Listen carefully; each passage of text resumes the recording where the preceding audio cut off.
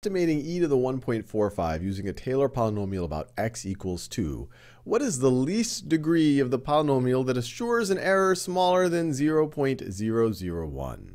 In general, if you see a situation like this, where we're talking about approximating a function with a Taylor polynomial centered about some value, and we want to know, well, how many terms do we need? What degree do we need to bound the error? That's a pretty good clue that we're going to be using the Lagrange error bound, or Taylor's remainder theorem.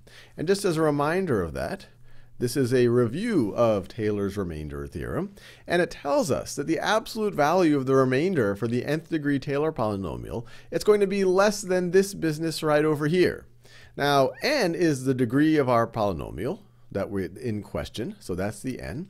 The x is the x value at which we are calculating that error. In this case, it's going to be this 1.45. And c is where our Taylor polynomial is centered. But what about our m?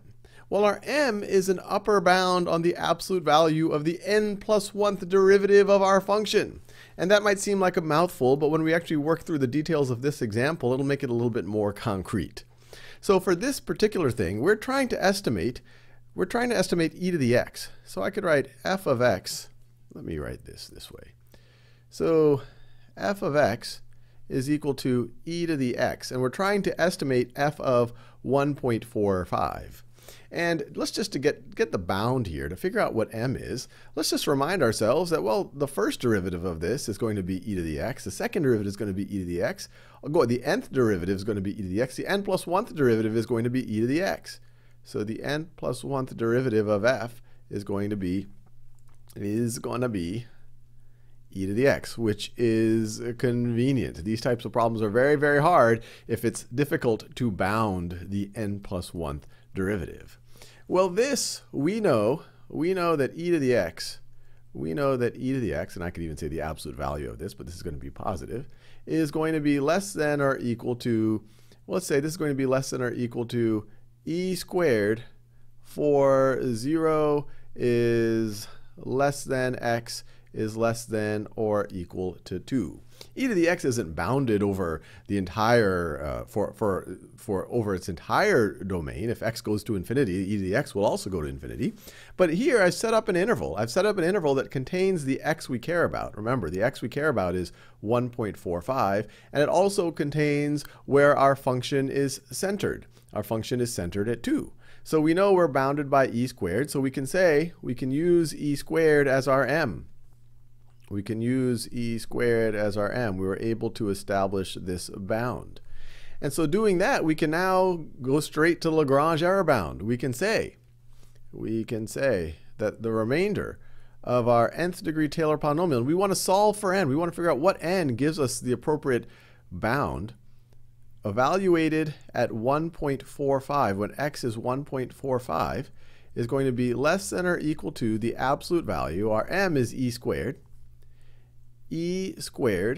over n plus 1 factorial times 1.45, that's our x that we care about. That's where we're calculating the error. We're trying to bound the error, minus where we're centered, minus 2 to the n plus 1th power. Now 1.45 minus 2, that is negative 0.55. So let me just write that. So this is negative 0.55 to the n plus 1th power. And we want to figure out for what n is all of this business going to be less than 0.001. Well, let's do a little bit of algebraic manipulation here. This term is positive. This is going to be positive. This right over here, or this part of it's not an independent term, but the e to square is going to be positive. N plus 1 factorial is going to be positive.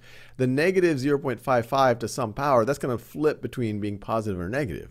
But since we're taking the absolute value, we could write it this way. We could write e squared, since we're taking the absolute value, times 0.55 to the n plus 1 over n plus 1 factorial has to be less than 0.001.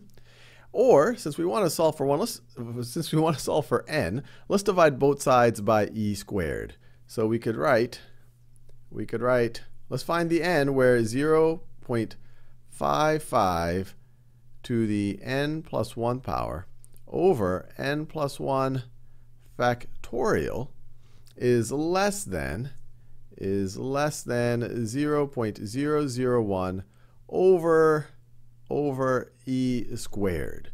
Now, to play with this, we're going to have to use a calculator. Remember, from this point, we're just going to try larger and larger n's until we get an n that makes this true. And when we want to find the smallest possible n that makes this true. But let's get out our calculator so that we can actually do this. So first, I'm just going to figure out what is 1,000th divided by e squared. So make sure it's cleared out. So let's take e squared. I'm going to take its reciprocal, and then I'm going to multiply that times 1,000th.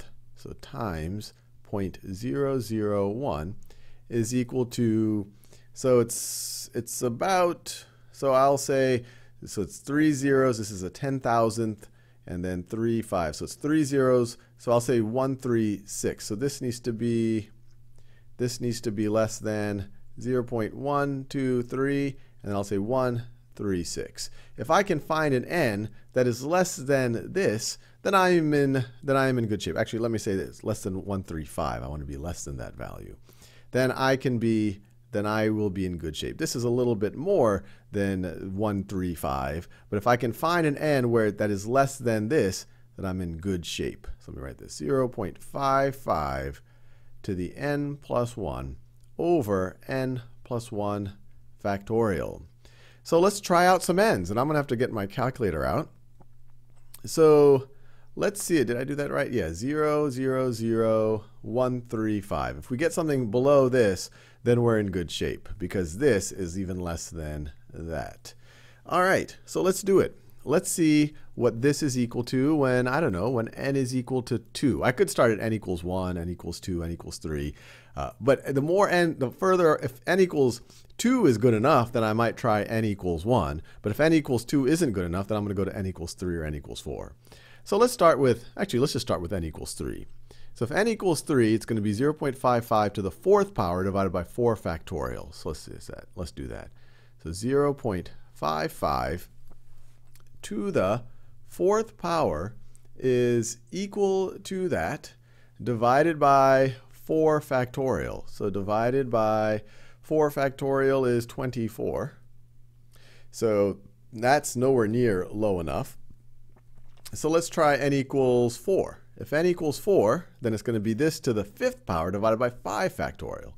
So 0.55 to the 5th power is equal to, and then divided by 5 factorial is 120. Divided by 120 is equal to that. We're almost there with n equals 4. I'm guessing that n equals 5 will do the trick. So for n equals 5, so let's clear this out. So for n equals 5, we're going to raise to the 6th power and divide by 6 factorial. And so let's just remind ourselves what 6 factorial is, 720. I could have actually done that in my head, but anyway. All right, so let's see. We're going to go 0.55 to the, remember our n is 5, so we're going to raise to the 6th power to the 6th power, and then we're going to divide by 720. Divided by 720 is equal to, and this number for sure is less than this number right over here. We got 4 zeros before this 3 after the decimal. Here we only have 3. So when n equals 5, it got us sufficiently low enough. This remainder is going to be sufficiently low. It's going to be less than this value right over here. So what is the least degree of the polynomial that assures an error smaller than 1,000? The answer is 5. Our n, if n is 5, we're definitely going to be under this.